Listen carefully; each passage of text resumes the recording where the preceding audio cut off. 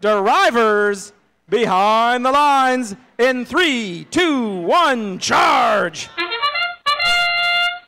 54-8 makes, oh, they did not get a crossing, but I think they'll pick up a deuce. They did not clear the ramp.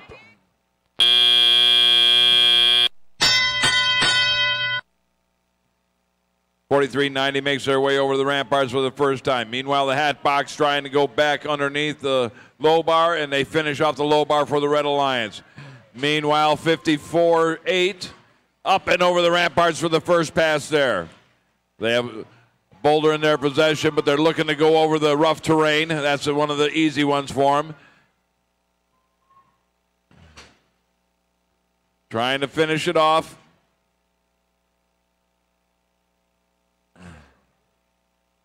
There they go. Good shooting.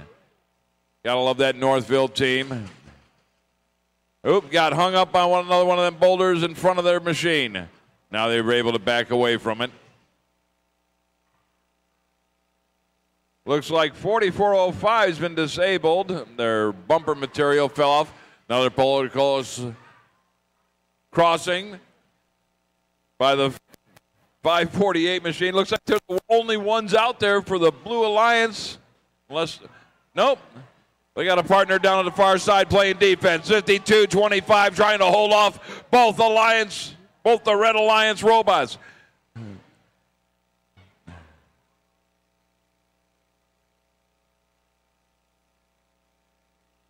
.2224 trying to help out the Blue Alliance.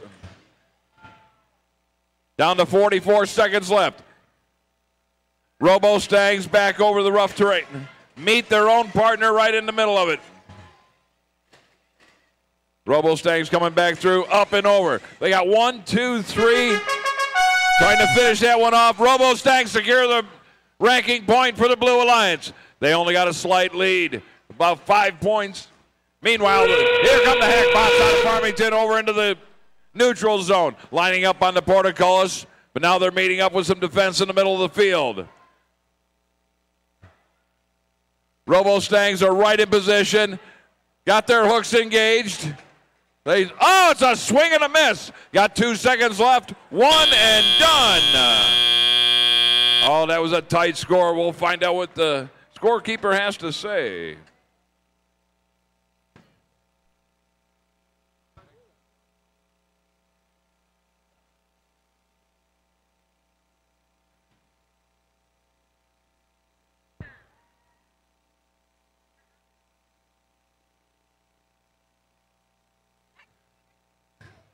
And here comes our scores. A 10-point game. The Blue Alliance is victorious and picking up 3 ranking points, which catapults the 54-8 machine out of Northville into 3rd place.